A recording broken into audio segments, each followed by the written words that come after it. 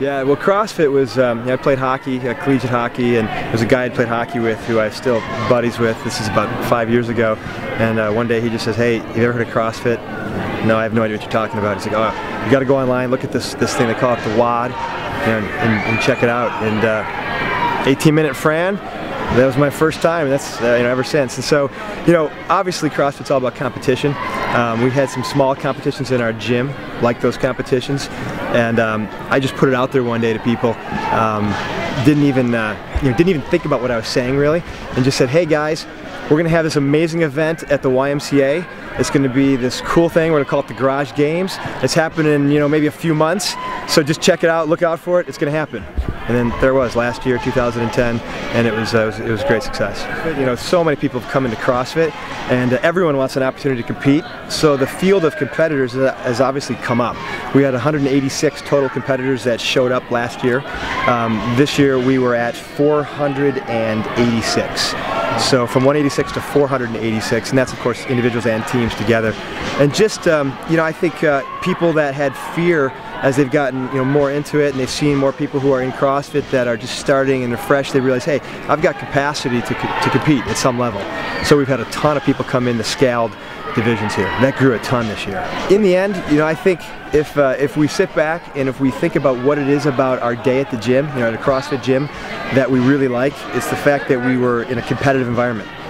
So we've accomplished something that pushed us into a new place. We accomplished something, either it's against ourselves or it's against someone else. Hey, I've never beat that girl and I beat her today. I never did this, I did it today.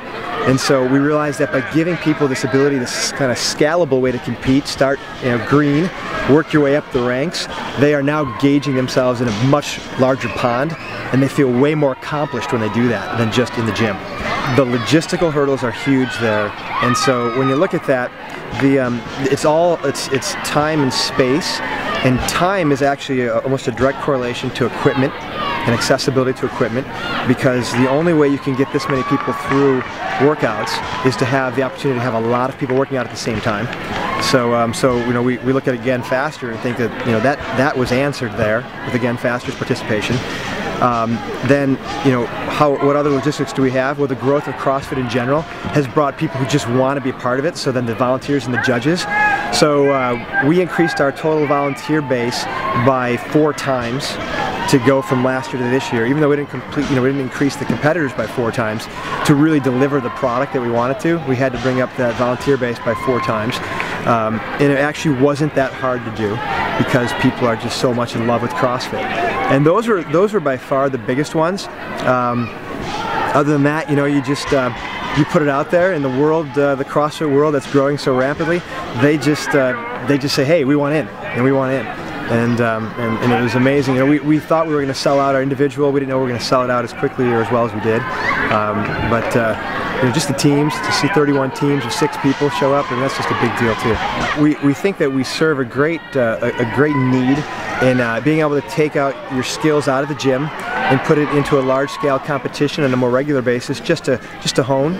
So for the elite competitor, there's that value just to continually hone your competitive skills and get control of your butterflies and so forth, and prepare you to go to that big stage and really compete well at the CrossFit Games, hopefully.